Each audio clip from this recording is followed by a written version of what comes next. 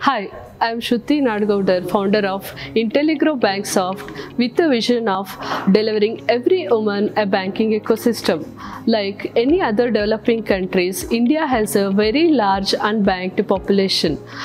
Lack of financial literacy, accessibility, and trust are critical reasons for unbanked. We started working with these financial institutions to understand how we could helping the rural communities and underprivileged to get into the banking ecosystem. So Intelligrow Banksoft decided to build the products for banking institutions like the rural banks, microfinance and credit cooperatives to increase financial inclusion. Finally, thanks to Deshpande Startups to helping us build a viable business and reach the financial institutions faster.